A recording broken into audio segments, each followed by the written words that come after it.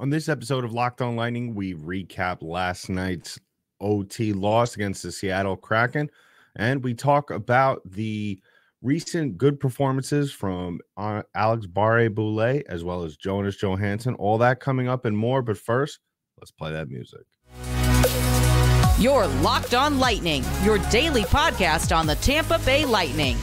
Part of the Locked On Podcast Network, your team every day.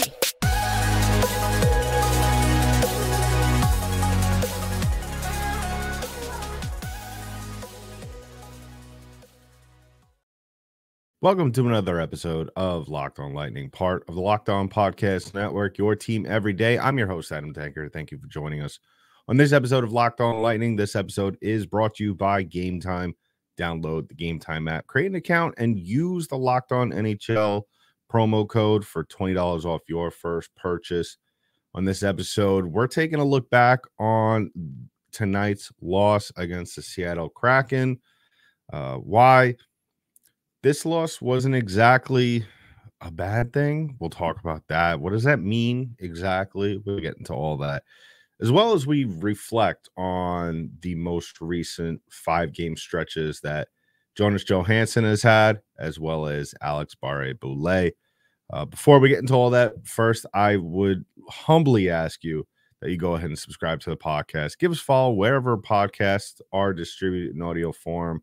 You could also follow us on YouTube, as well as on our social media platforms at @L_Lightning on Twitter, as well as LockedOn_Lightning on Instagram. If you're watching this episode on our YouTube channel, all that information is on the banner below. So, kind of first reactions and all of that from this 4-3 OT loss. And I'm not going to get into specifics because, we don't really have a lot of time to break it down here on the show. But this loss and as well as the Lightning, and I'll start it off by saying this, is that as well as the Lightning have been playing over the last week and a half or so, especially this homestead, where they had a very good chance walking away at 4-1, which is a pretty impressive thing to say, considering how this team really started off the season and kind of looked in the first couple of weeks of the season. And it's one of those things where if we reflect back on how they started off, it's somewhat surprising given how the rest of the league has been playing, because I think even though if you look up and down the standings, we could agree to a certain extent that this league is going to be, at least through the first couple of weeks, has been very competitive. And even this schedule that the Lightning have had throughout the first couple of weeks of the season has been very competitive. You look at what the Lightning have had to contend with to open up the season has been really nothing short of really difficult for this team, who started out the season behind the 8 ball with of course without their star goaltender Andrei Vasilevsky, and to kind of get off to the start where they were, where they win, I guess the easiest game we could say they had all season to a certain degree, at least in terms of not only how the schedule looked or the matchup was on paper, and then you look at what the outcome was and how that game went. Nashville was really the easiest game the Lightning have had. Since then, really, it hasn't really been any kind of a let up. I mean, if you want to look at how San Jose was, that going into that game, I think we could all agree that was just very much let's not mess this up. I think 6-0 to a certain extent. We didn't expect that Jonas Johansson was going to pitch a shutout. I mean, maybe if there was any game on the schedule going into the first couple of weeks, that was probably the game that we were all going to pick, in which Johansson was probably going to throw up a donut. But since then, I mean, it hasn't really been easy traveling for this Lightning team. But as we all know, they get into a little bit of a groove, especially at home, one of the best home records over the last couple of seasons. And they have a chance to really finish it off here to start the first month of the season against a very good Seattle Kraken team. Regardless of how you feel about them, regardless of what you may or may not think that they lack or they provide in terms of performance, all that matters is how they play in this game against Seattle. And what you saw was really a stereotypical game from the Tampa Bay Lightning, historically speaking. And when I say historically speaking, I'm talking about over the last couple of seasons. When you look at really how this game started and how it ended, really none of us should be surprised. The Lightning get off to a slow start, get outscored 3-1 in the first period, start to get it together. Second period looks a whole lot better. Start to play some of that vintage Lightning hockey, especially, you can't say vintage Lightning hockey without saying that the Lightning are playing from behind, because that's really something that we could all agree on. That is something that is really just their MO, or whatever you want to call it, their calling card, because we're not going to get into the whole spiel about that, but I mean, that's something that the Lightning have had to contend with for the last couple of seasons. That's just how it is. And it's by their own doing. At the same time, Seattle played very well in this game. I thought that first period was, as much as we could say the Lightning did not do enough of, Seattle came out of the gates playing like a team determined to put this game away in the first period. And a lesser team, probably, we could probably say that would have been the instance there. Especially when you come out of the gate outshooting a team 20-9 in the first period. It doesn't get any more deflating than that. But time and time again, like we've seen in the second period, the Lightning get into a groove. They start to play very physical. They start to wear down the opposing team, and we saw that from the second period on. Putting up 15 shots in the second period, and then going on in the third period to outscore Seattle 13-5.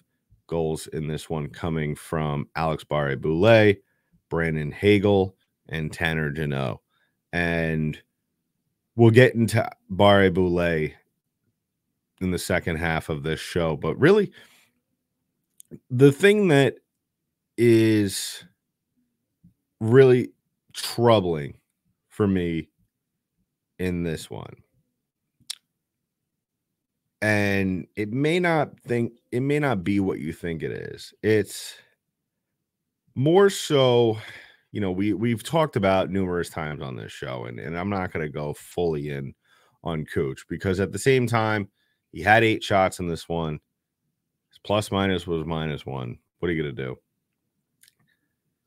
At the same time, in a game like this, where the opposing team is taken to you, and depending on what state of mind you feel about this hockey team, one could say that this was a very important game, considering especially it's the last game of your homestead, and now you're going to play 4 on the road against some very tough teams. Columbus on Thursday. You got the Senators, who we all are familiar with at this point, on the weekend, and then back-to-back games in Eastern Canada against Montreal and Toronto. So very important game. And yeah, in past episodes, we would have probably crushed Kucherov for not scoring in this one. But my thing is that, the guy did really all he could in this one. He had 8 shots on goal. And it's one of those things where I'm not bashing him. It's just, you got to score, or you got to make things happen. And there are some nights, and I will argue for him, there are some nights where you just don't have it. You just don't have it.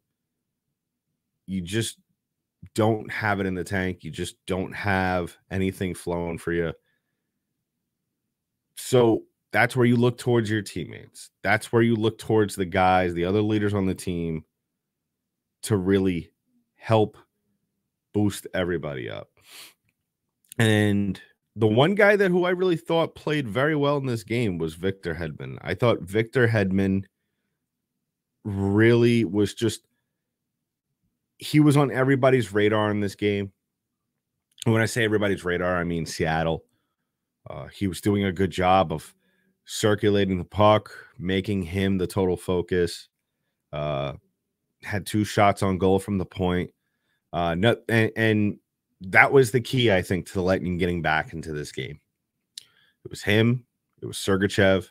Those 2 guys really, regardless of not getting any points, I thought really made a lot of things happen. And we talk about oftentimes on this show how really that's the name of the game with this Lightning team. You need to draw attention to yourself, regardless of not you're going to be able to score on that play or on that sequence, or even in this game, got to draw attention to yourself. And this was just the game where, if you don't have Kucherov doing that, if you don't have Sergachev doing that, if you don't have Hedman doing what he was doing, this game doesn't go to overtime. This game is pretty much done, signed, sealed, delivered in the first period to the Seattle Kraken, and it's an easy night for them, and they go on their jolly way. Having said that, the only thing that we could say is that hopefully the other guys on this team are able to get things going. Tanner Jeannot, he's been playing very well. He had 2 points in this game. Would have liked to have seen Sheary have a goal in this one. I thought that towards the end there in the third period, I thought that he was getting some good looks and he just couldn't get one to go in. Cirelli was another one. I thought Cirelli, even though he had the assist on that last goal at Hagel, I thought he had some good opportunities in front there as well. I just think that, it's really at this point, the Lightning have played well throughout the first month of the season. And it was really disappointing, like I said, to fall on your last home game, of the month before you go on this 4-game road trip up in Canada. So, 3-game, we got that stay over in Columbus. So let me know in the comments below what you think. Very tough loss at home. The Lightning still walk away with a point in this one. So it can't be all bad at this point in time. But you know what? The Lightning, like I said, just try and just collect as many points as you can early on, just to keep yourself in it. And, I'm not saying the Lightning are in danger of missing the playoffs. I have to say, I think I very much underestimated them, especially how they started things and, and having Vasilevsky. I think, especially with the comments that I've seen on social media with people kind of being content with them being a 500 team, that was also the kicker there too. But this team has really impressed me over the last couple of weeks. I think that tonight was a very impressive game, all things considered. If you take away that first period and, just at that point, just not having enough in the tank to keep up with the Seattle team, where in overtime, really, it's just a matter of a lucky bounce, and Seattle got the lucky bounce. So let me know in the comments below what you think about this game. We'll talk more about it in the second half of this episode, as well as talk about Alex Barre-Boulet, Jonas Johansson. They've been on rolls as of late. We'll talk about all that. But first, let's talk about one of our friends, one of our sponsors, and that is our friends over at Game Time. So let me ask all of you, whether you're listening or you're watching us, have you ever just, decided last minute that you want to go to a game or a concert or a comedy event or whatever case may be, and you weren't able to get tickets last minute, whether it be availability or prices or just whatever the case may be? Well, listen, I use Game Time all the time for sporting events and any type of event. And not only do I get my tickets on time right away, but I get them for very good prices. Now, you can too with this app. Now, you shouldn't have to worry when you're buying tickets to your next big event. Game Time is the fast and easy way to buy tickets for all sports, music, comedy, and theater events near you with killer last-minute deals, all-in prices, views from your seat. Nobody wants to sit behind a barrier or a pole.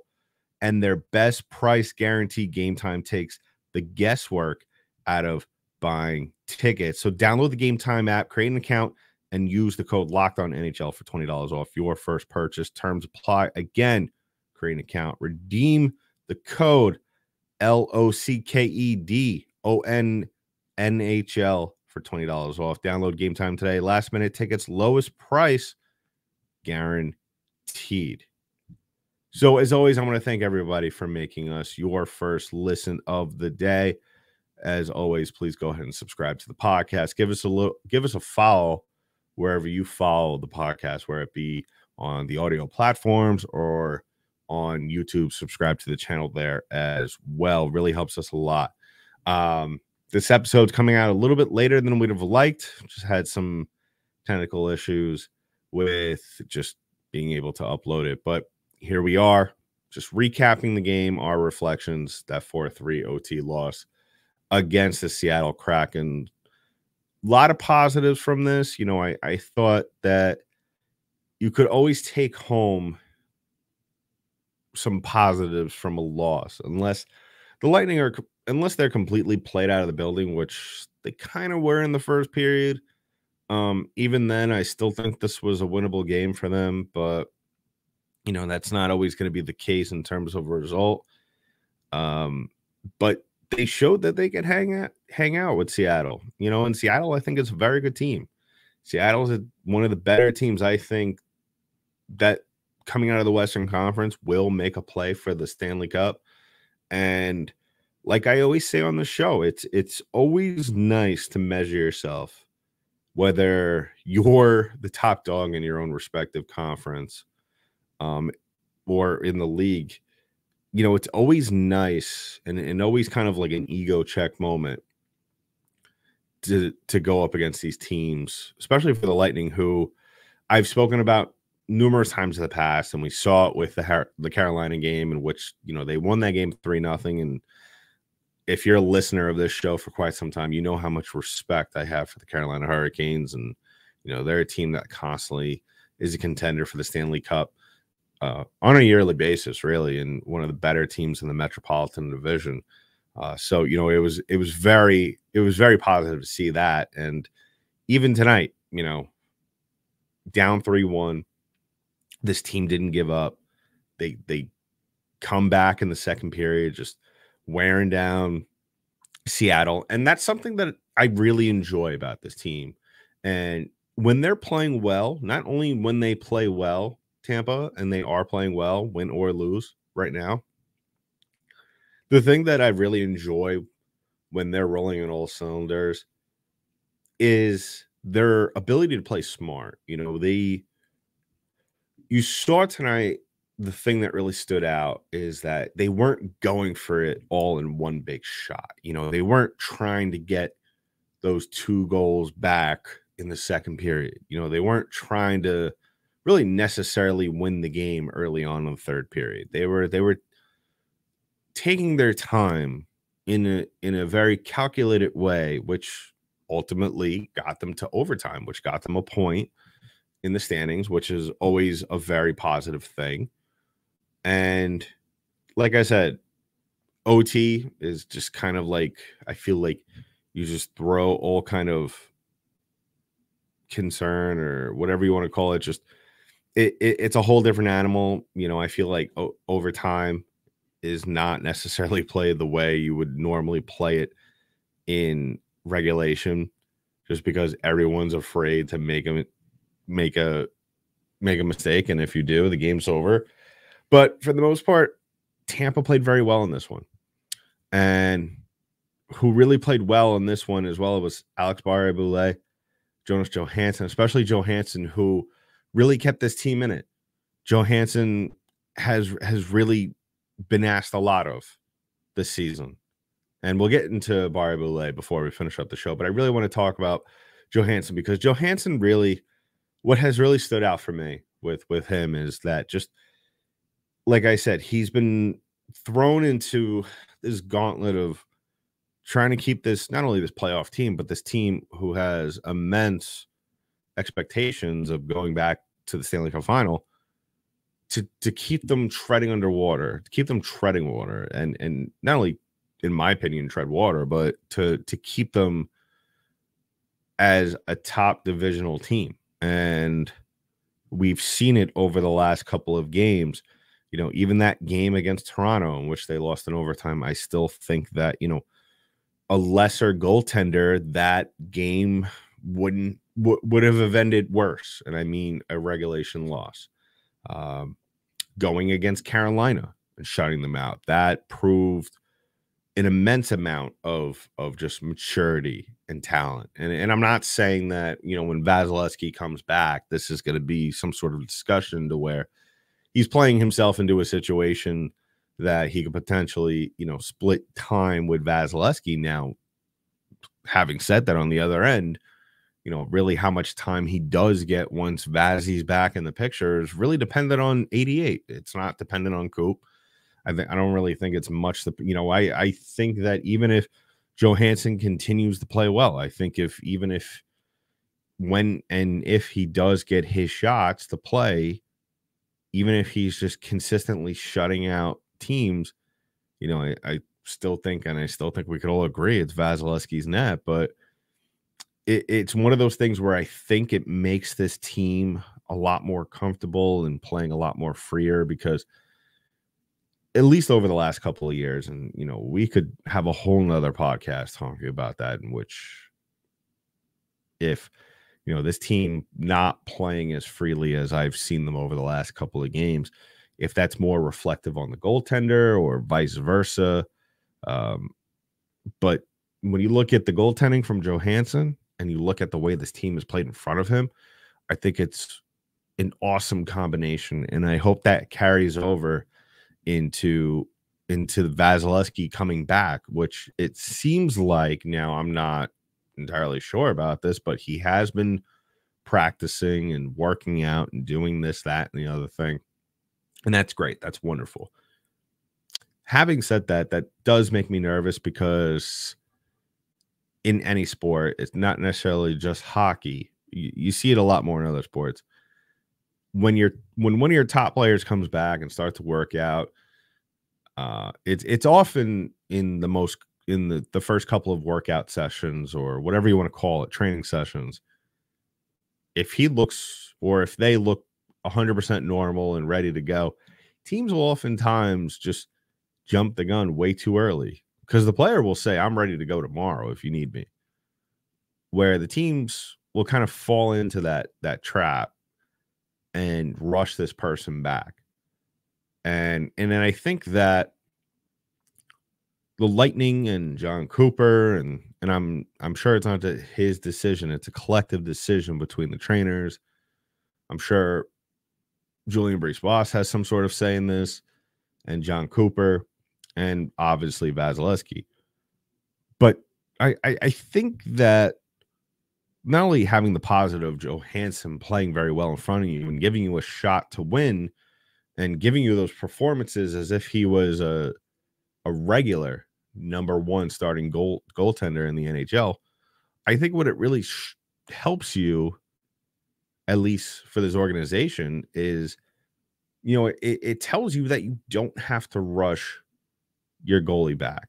You don't have to rush Vasilevsky back, because it's not like this team is imploding in front of our eyes. I think this team has been very competitive. I think this team has, especially in goaltending standards, has really outplayed their initial value.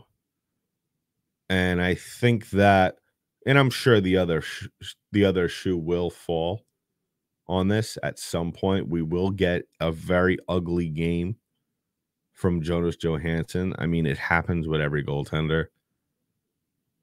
But squeeze as much juice out of this as you can, and allow Andrei Vasilevsky to ease back into the starting role.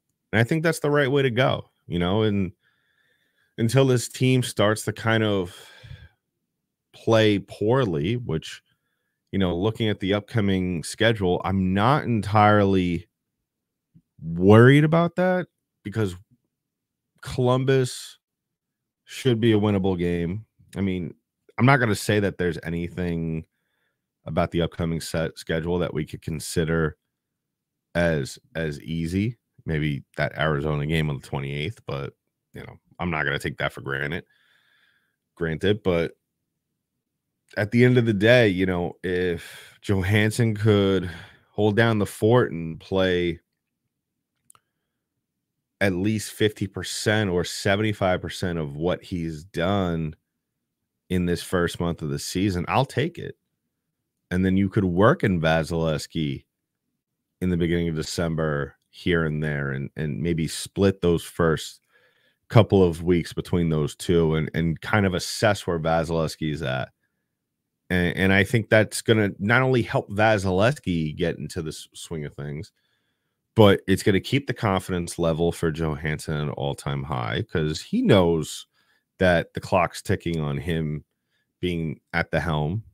But if you just slowly work him out of it, I think that's going to help his performance and it's going to help his confidence because at least he knows he's going to get some burn and some time in net still, even when Vasilevsky comes. So let me know in the comments below what you think about that. How should the Lightning handle that situation? Because listen, it is a situation. It may have some sort of a negative connotation in a way because, the guy's been playing incredible, I think, compared to what we kind of are used to or what we would have thought in years past. Oh my God, Vasilevsky's out for the first 2 months. What's going to happen? But he's played very well. And I think that what he has given to the Lightning is more than any of us could have asked out of him. So I think that he has definitely deserved, at least for the first couple of weeks of when Vasilevsky gets back, we could have that platoon-like goalie situation and then just go from there and see if, how 88 feels. So we'll continue to monitor that. And, to finish things off, we'll be talking about Alex Barre-Boulet. I've been saying it all along that he deserves a spot on this team, and he has been proving it over the last 5 games. So we'll talk about that. But first, I want to talk about our friends over at FanDuel. Now, in case you haven't heard of FanDuel, they are America's #1 sports book right now. New customers get $150 in bonus bets with any winning $5 money line bet. That's $150 if your team wins. If you're thinking about joining FanDuel, there's no better time to get in on the action. The app is so easy to use. There's a wide range of betting options, including spreads, player props, over-unders, and more. Listen, I haven't won a bet, and it's been a couple of rough weeks for me. Then again, I broke my streak of not winning since May. So I just have like the ultimate jinx right now. But listen, I still use FanDuel and I love it. And you'll love it too. And hopefully you'll have a lot better luck than me. So head to FanDuel right now at fanduel.com/lockedon and get your betting experience started. So wrapping things up on the show, we're talking about Alex Barre-Boulet. He has really impressed me over the last couple of, at least his last 5 games on the season. He has 2 goals and 1 assist. That's 3 points. And that's pretty much all that has been.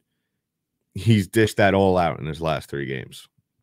He had a goal against, well, he has 3 now, excuse me. He had 1 last night, but it hasn't updated yet on the stat sheet in terms of if you go to Hockey Reference. But had a goal against Toronto, had a goal against Carolina, had another goal last night against Seattle, had a point against San Jose as well. And listen, he's one of those players where I've said it from the beginning. He has shown a lot in his brief time with Tampa Bay. That 2021 season where he played 15 games, he had 3 goals, but still, I mean, he has proven it, whether it be at the NHL level whether it be during his time in the AHL with Syracuse. He's a goal scorer, and I get it. It's one of those situations in which there's just really no move because there's such a there's really no room for him because there's such a surplus of talent at the NHL level. But it'd be very disappointing at this point in time, especially if he continues to play, if the Lightning, or at least John Cooper, cannot find a way to fit him into the lineup on a nightly basis. I think he is at least stamped that spot in the starting lineup for him exclusively at this point. I think that even if it's not amounting to goals or points, I mean, last night against Seattle, he played phenomenal. I think he was really on the offensive side of things, disregarding Jeannot and Hagel. I thought really he was the driving force behind this Lightning team. He had a goal and an assist. He had 5 shots. I mean, he was everywhere in this game. He played physical. I thought he, playing down low for a guy that small really shows you a lot. It shows you his perseverance. It shows you his veteran leadership, and it shows you his no-to. I mean, he was moving in the right direction at all times. He was right where he needed to be. And, quite frankly, the Lightning have not had that in the last couple of years. They haven't had a guy that has just been constantly visible. It almost seems like shift after shift in quite some time. And, we do get nights like that from Kucherov, once in a blue moon, Stamkos. It's really been Hagel and Point for the most part that we have seen for the last, I guess, let's call it the last year, that have really been like that on the forward side of things. Paul has had his moments, and he is a huge part of this offensive attack. But it's one of those things where we haven't really seen a guy consistently all over the place doing a lot of things, not only physically and with his stick, but also with his mind, with his hockey know-how. I mean, we really haven't seen that since, and I'm not just saying this because they played Seattle last night, but we haven't really seen something like that consistently since the Yanni Gourde days. And I think that really, I feel vindicated at this point. If you've been a listener for their show for quite some time, I've been the biggest Alex Barre-Boulet fan in the world. And now that he seems like for the foreseeable future is going to be getting a lot of time at the NHL level, I think that really his veteran leadership,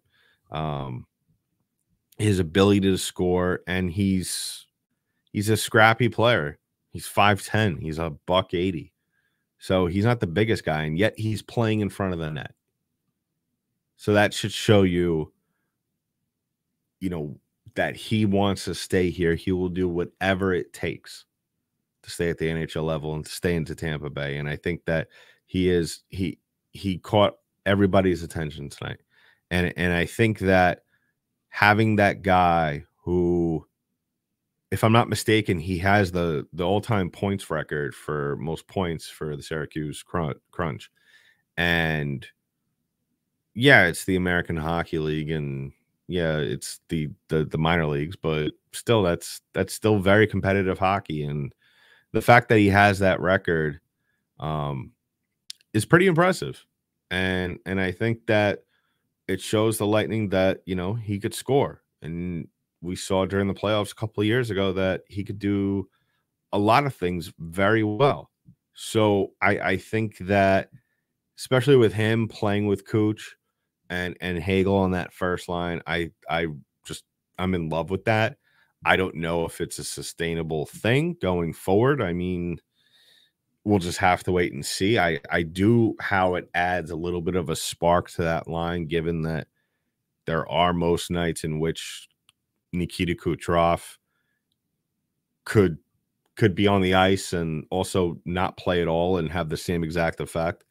So we'll see if Cooper continues to throw at that line. I would very much like, I'm not particularly crazy about Boulet. I would prefer that Hagel's up there on the first line. I'm just happy that Boulet's in the lineup. I would like to see going forward, if playing him down low is just going to be kind of a situational thing, if it's going to be a matchup kind of thing, we'll just have to wait and see, because eventually that will lead to some injuries, and hopefully those aren't injuries that keep him out of the lineup for some time. So let me know in the comments below what you thought about Boulet over his last 5 games. Very impressive performance. A guy who definitely does not want to play another game in the American Hockey League up in Syracuse. So we'll keep an eye on this team going forward. Like I said, they got Columbus coming up on Thursday. We'll talk more about this game later today. Like I said, this episode's coming out a little later, so apologies from us on that, but we'll drop an episode later today being Tuesday. So in the meantime, that's been it for this episode of Locked On Lightning, part of the Locked On Podcast Network. I'm your host, Adam Tanker. I'll talk to you in the next one.